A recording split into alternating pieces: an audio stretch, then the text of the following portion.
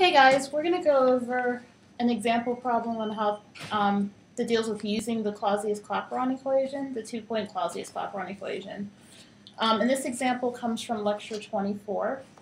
So the example problem reads that chloroform boils at 61.7 degrees Celsius and has a heat of vaporization of 31.4 kilojoules per mole.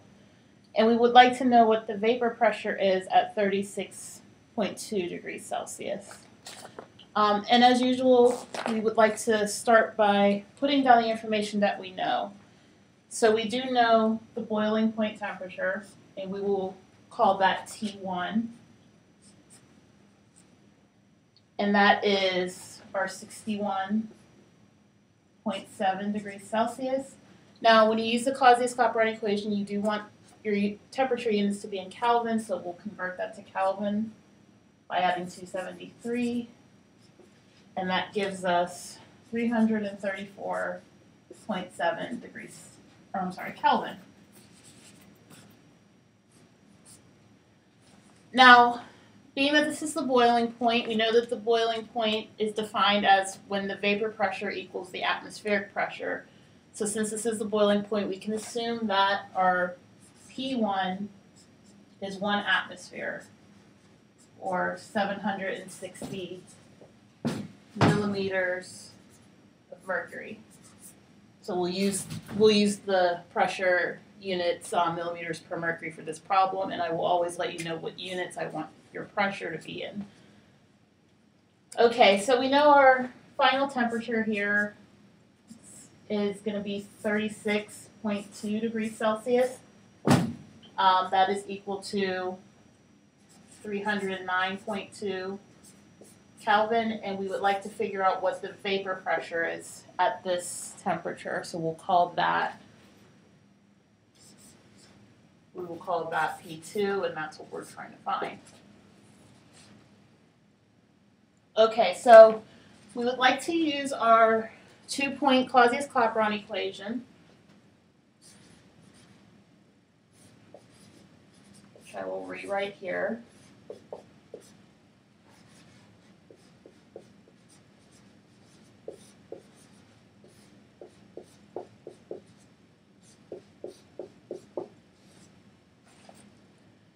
Okay, so to simplify this equation and give us P2, we're going to use a property of logarithms that you might have picked up in algebra class, and that's if you have the logarithm of a fraction, that's equal to the log of the numerator minus the log of the denominator.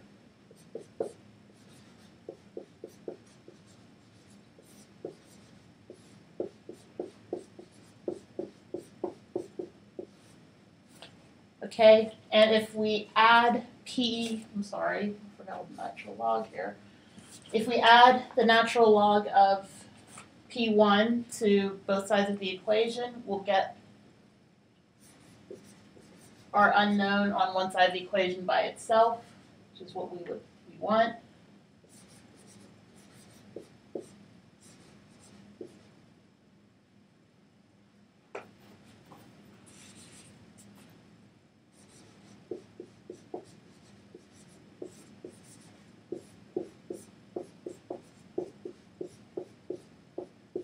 Okay, so at this point, it is okay to start putting in our numbers. So we'll put in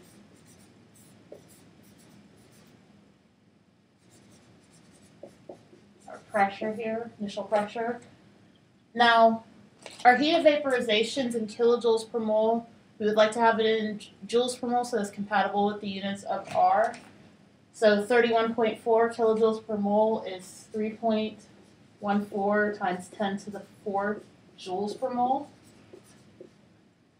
We'll divide that by R, and we want to use R in the form of 8.314 joules per mole times Kelvin.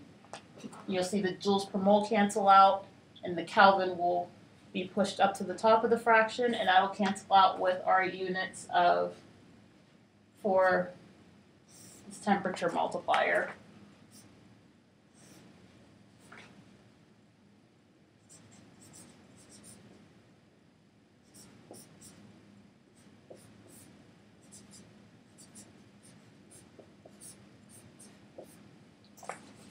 Okay, so you get a unitless quality for this value, and when you take the natural log of any number, you get a unitless quantity there as well. Okay, so when you plug that all into your calculator, natural log of our unknown pressure, vapor pressure here, will be around 5.70.